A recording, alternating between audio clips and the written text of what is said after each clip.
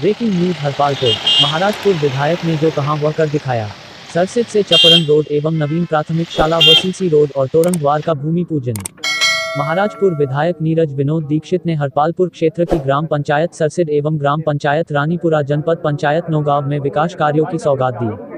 कार्यक्रम में बोलते हुए विधायक ने कहा कि विधानसभा चुनाव में चपरण के ग्रामीणों द्वारा रोड नहीं तो वोट नहीं चुनाव का बहिष्कार किया था। उस समय जितने पर रोड बनवाने का वायदा किया था, जो सोमवार को भूमि पूजन कर दिया गया। रोड बनकर तैयार हो जाएगी एवं शिव मंदिर सरसिद में स्वागत द्वार, सीसी रोड और मेला स्थल का मैदान समतलीकरण करवाया जाएगा। ग्राम पंचायत रानीपुरा में स्वागत द्वार का भूमि पूजन एवं सीसी रोड और नवीन प्राथमिक शाला का लोकार्पण किया। लॉकडाउन की वजह से 116 गांवों के नल जल योजना के पेंडिंग पड़े हैं, लेकिन विधानसभा के विकास में कोई कसर नहीं छोड़ी जाएगी।